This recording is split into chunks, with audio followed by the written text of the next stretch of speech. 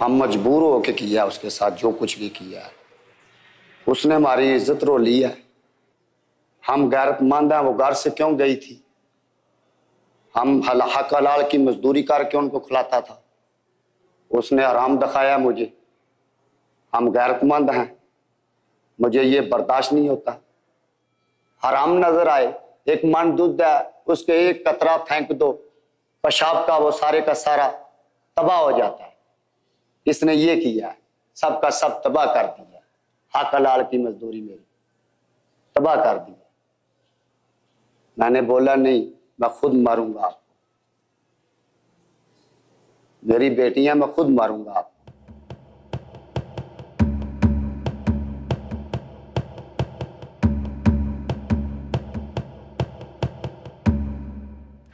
Well, good morning, everyone.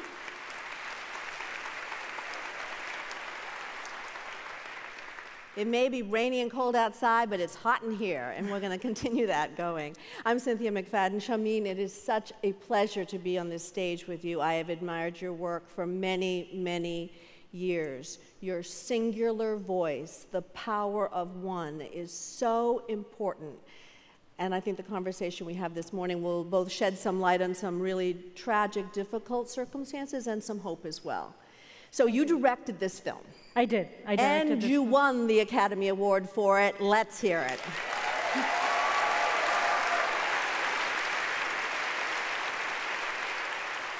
I should also say it was her second Academy Award. And last night, this film was nominated for a Peabody, which I sincerely hope it will win. Thank you. Tell us about the story, why you made this film. You know, I think one of the most important ways to tackle an issue is to put a voice and a face in front of it. And the voice and the face of this film is 18-year-old Sabah, who had the courage to allow us to document her story. She really wanted that what had happened to her wouldn't happen to anyone else. And so she decided that she would allow us to film her fighting this battle that she was having in the court system because she wanted to send her father and her uncle to jail. The father we just heard from. Yes. Explain him to us. You know, for all of us, it's very easy to demonize someone like Sabah's father because we haven't walked in his shoes. But let me tell you something I learned very early on in my career. It's that if you've never seen the light, one must not expect you to know what the light is like. If you've always lived in darkness, if the world around you has always taught you that you must control women, that you must create an environment that if a woman steps across a line, there should be retribution, and if other people encourage you to do that, then that's your worldview. For Sabah's father, what he did was honorable. To us, it is not honorable, and because Sabah's father, the family said, yes, you must teach Sabah a lesson because she chose to marry on her free will, he went ahead and did this. And the most important thing is that if Sabah's father was let off without a jail sentence, which he was because there was a lacuna in the law which allowed for forgiveness. So if a father killed his daughter, his wife could forgive him. There was a lacuna in the law, and that's why Sabah wanted her story told. She wanted the law changed. So just for those of you who have not seen the film, and for those of you who have not seen the film, you must see the film. It's 21 minutes, and you will not be able to take your eyes away. Her father and her uncle, father shoots her in the head. Yes. Puts her in a gunny bag, throws her in the river. She miraculously survives, lands up in the hospital, and she decides to press charges. The most important thing is the men helped her. A lawyer fought her case. The police officer arrested the father and the uncle, but the community, they pressured her to forgive. And there's a scene in the film where she's forced to forgive the father, and she says to the camera, I've forgiven him for the world, but in my heart, he is unforgiven. But the kind of silver lining in all of this is that Sabah's singular voice, the fact that she had the courage to speak out, has changed the law for honor killings in Pakistan.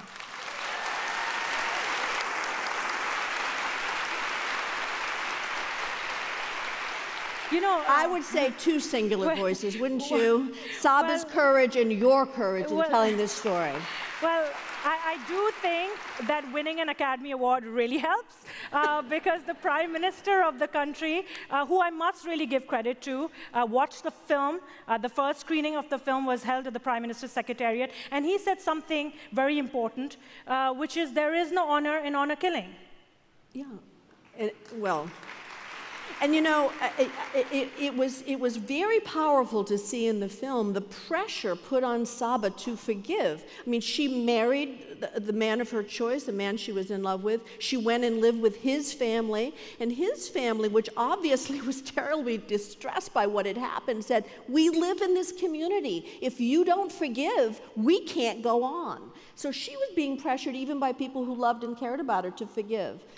You know, the Saba story is one that is replicating across Pakistan, and the reason is that the world is really changing. You can no longer tell women that you must toe the line, because you know, 80% of Pakistan has now cell phones. So women have access to the outside world that they never had before. So even if they're illiterate, they can watch a video, they can call somebody, and they know what their rights are. They're beginning to understand them. And so this patriarchal, conservative kind of stronghold that the men have, the cracks are emerging. And they don't know how to handle all these young women who want to go to school, who want to work, who have the right to divorce and want to exercise it. And there are men like your father who had 5 daughters, and tell us about his philosophy about women in Pakistan. First of all, my father was in the elusive search of a boy, so he continued to have girls. And you know, it's so important to have a male figure in your life that supports you and encourages you and says that you can be as badass as you want to be, which is what my father said to me when I was 17 years old. You know, I'm the kind of person who gets into a lot of trouble, as you can imagine. And so I would get into a lot of trouble. You know, I would be saying things I shouldn't be saying. I should be kind of shaking the status quo. And when I was 17, my father, essentially, I landed into trouble. I wrote a piece I shouldn't have written technically about and named and shamed some people. And my father said, you know what, amplify that voice, speak the truth, and I will stand with you. And that's why this is the message I'm giving young women in Pakistan and in the Muslim world as well. Speak your mind, speak the truth, and the world will stand with you.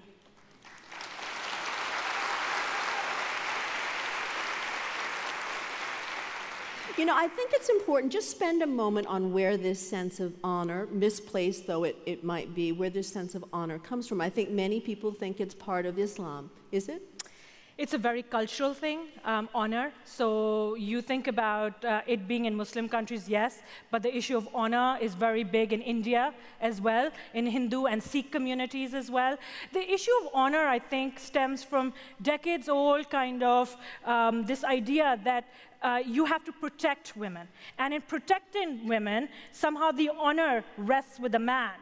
And so the way I look at it is, well, if the honor rests with a man, then the man should be going the extra distance to actually help the woman instead of making her silent, instead of taking away those rights from her. And that's why this misplaced sense of honor that exists needs to be broken. And I think that now that you have so many women who are speaking up, speaking out, stepping out of the darkness into the light, that men are beginning to realize that actually this concept of honor that they've had for centuries is not something that they can hold on to.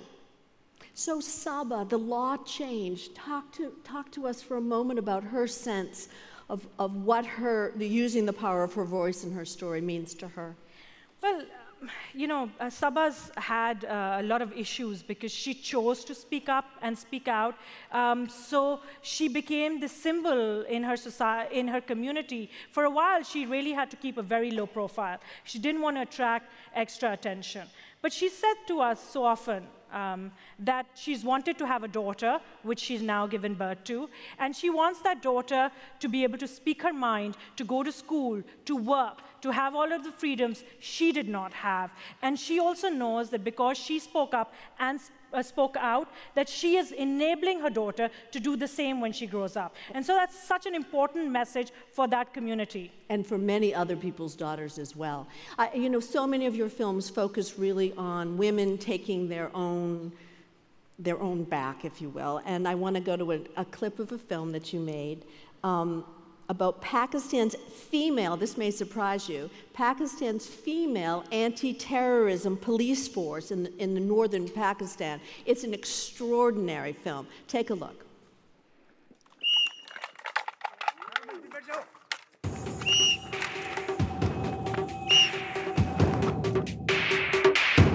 से जो दो छोटे भाई हैं वो दोनों army में, और मुझे भी आर्मी में जाने का बहुत शौक था पर वो पूरा ना हो सका, और इसलिए मैंने पुलिस ज्वाइन कर ली।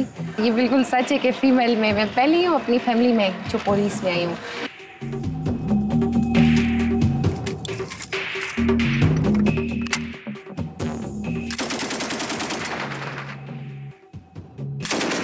पहले तो हमारे कज़न वगैरह ये लोग नहीं मान रहे थे कि वो अब ये जाएगी, अब बाहर जाएगी, जॉब के लिए जाएगी, वो भी मर्दों के साथ जाएगी।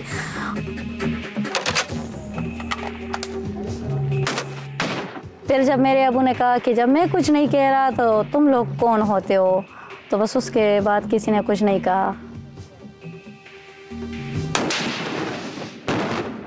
नाम तमन्ना, elite force KPK. Thomas number गो।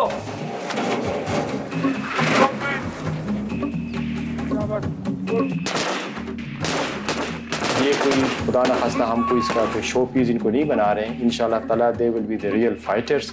ये हमारी फ्रंट पे ही होंगी और इंशाल्लाह ताला रहेंगी और अभी भी हैं।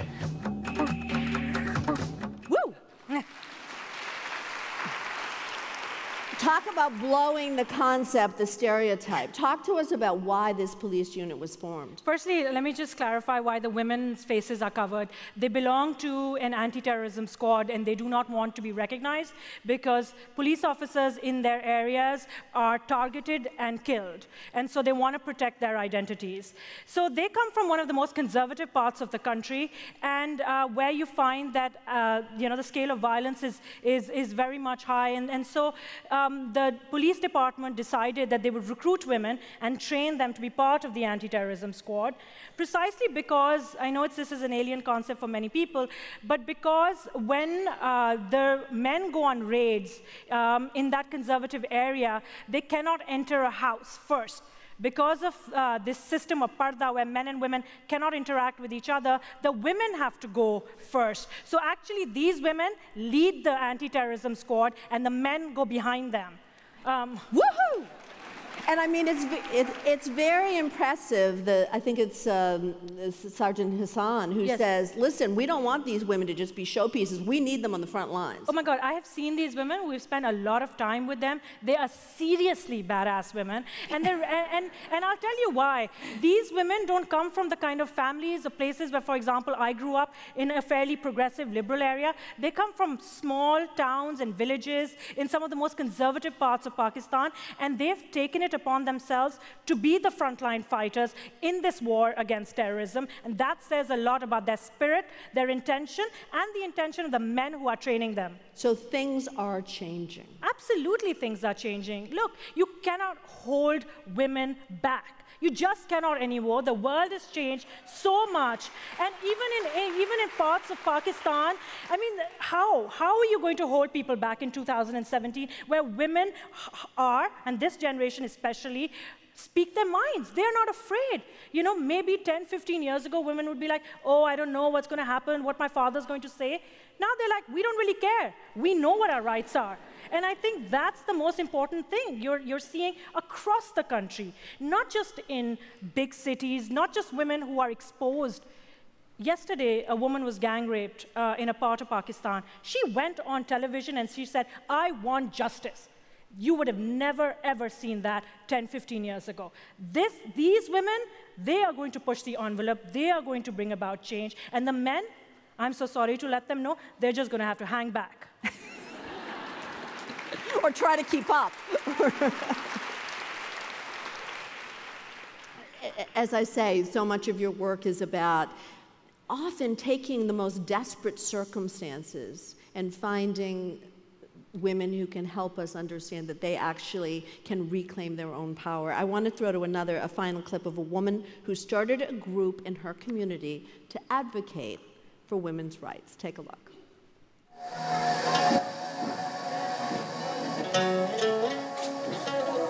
किसी भी औरत को अगर उसकी मनचाही ज़िंदगी नहीं मिलती या फिर उसके साथ जुल्म ज़्यादती होती है, चाहे वो बात ही क्यों ना तल्ख हो, तो मैं उसे डोमेस्टिक वायलेंस ही कंसिडर करती हूँ। तो ओवरऑल बचपन तो मैंने देखा ही नहीं है, क्योंकि मैं 13 साल की उम्र से ही शादीशुदा ज़िंदगी में धकेली गई थी।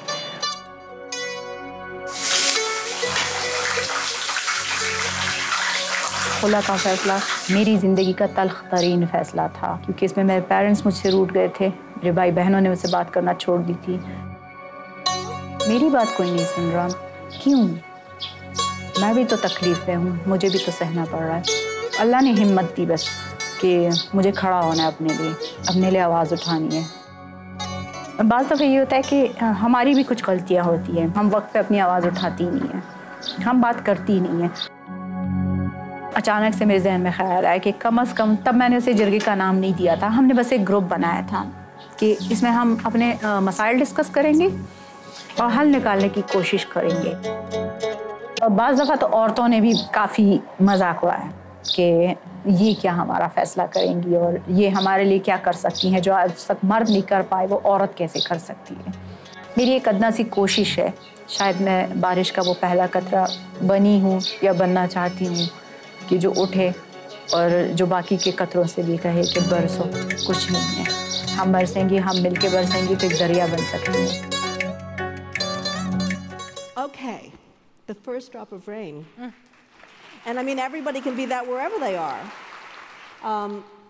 It took enormous courage. I mean, I'm also very moved by her saying that divorcing her husband was the worst thing she ever did. I mean, this is not an easy path. Absolutely, it's not an easy path, but what Tabassum has been able to do is that in the Valley of Swat, justice was always dispensed by male members. And she said, hang on a second, why can't women do so? And she gathered 25 women in the community and decided that, you know what, we're not going to take power away from the men, we're just going to have a parallel system, and women can come to us. And they started coming to them, and they have solved some very high-profile cases and gained so much respect that she has now been invited to sit on the men's panel as well. So you know, the thing about her is she said, I decided that I've had enough and I want to change the lives of other women. And I didn't know how to do it. I just came up with an idea, I gathered some women together, and here we are today. And I think that's an important thing. Most women think that this is such an enormous problem, what am I going to do? Taking that first step is always the hardest. But eventually, if you have the determination, and it doesn't matter what anyone says, you'll get to the goal that you want to get to. So, in our last moment, talk to us about the price of this for you. Well, it's not always easy to tell the truth. It comes with great responsibility and repercussions. You know, there are many in my country that celebrate my voice and the change that I have been able to bring. I've also empowered others to be storytellers, training a whole new generation of filmmakers in Pakistan.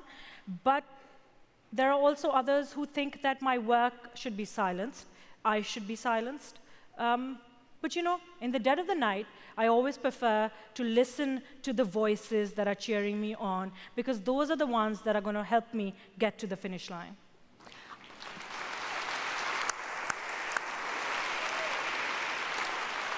I am sure I speak for our audience when I say we are grateful for your work, we are grateful for your testimony, and just keep doing it. Let's go for Academy Award number 3.